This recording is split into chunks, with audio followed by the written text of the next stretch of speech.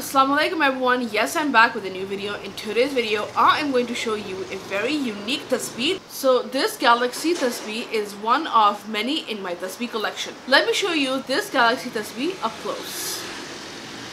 So this is a tasbih or a misbaha, prayer beads upon a string, 99 or 100 in number, which correspond to the names of Allah in Islam and other recitations. The beads are used to keep track of the number of recitations that make up the dhikr. When the dhikr involves the repetition of particular phrases a specific number of times, the beads are used to keep track so the person performing the dhikr can turn all of their focus on what is actually being said, as it becomes difficult to concentrate simultaneously on the number and phrasing when one is doing so a substantial number of times. So the prayer is considered a form of dhikr that involves the repetitive utterances of short sentences in the praise and glorification of Allah in Islam. The prayer is recited as follows. We have to say 33 times subhanallah, which means glorified is Allah. This is known as tasbih. 33 times we have to say alhamdulillah, which means all praise is due to Allah. This saying is known as tahmeed. We have to say 33 times or 34 times Allahu Akbar, which means Allah is great. This saying is known as takbir. A tasbih may vary in style or decorative embellishments ranging from cheap mass-produced prayer beads, which I think this one is, to those made with expensive materials and high-quality workmanship. Tasbih beads are most often made of spherical glass, wood, plastic, amber, or gemstone. The cord is usually cotton or silk.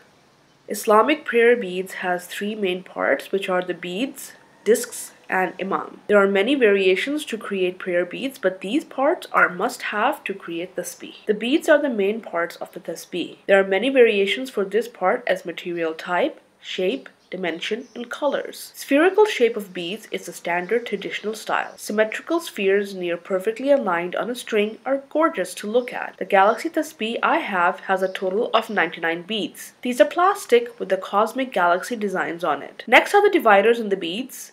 These are known as the discs. These are the pieces that split the beads into the familiar 33, 33, 33 sections. It's also very important that the design of this piece complements the bead shape.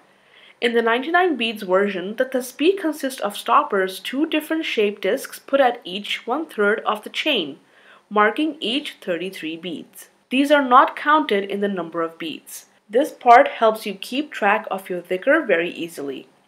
There is often a larger leader bead, and it's one of the most important part of the tasbih. It's known as the imam. It shows you the starting point of the tasbih. The imam is a long bead at the top of the set.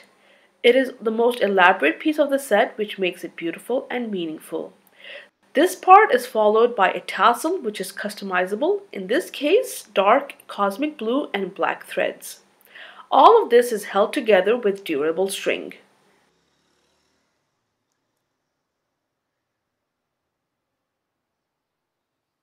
The holes are very carefully drilled into each piece. This is a very critical part of the process for the following reasons. The hole must be centered as perfectly as possible. If this is not done correctly, the beads will not align off the string and the appearance of the set will be tremendously affected. The hole must be the precise diameter. This is a big deal. If the hole is too narrow, the super durable string won't fit properly.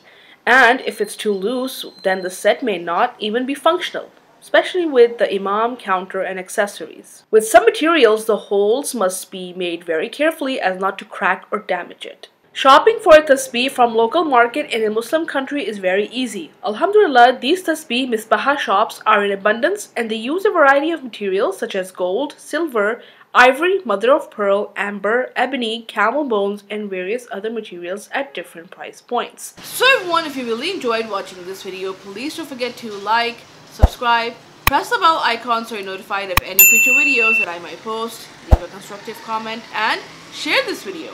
I'll really appreciate it. As always, thank you so much for your support and encouragement. Thanks for watching. Until next time, Allah Hafiz. Bye.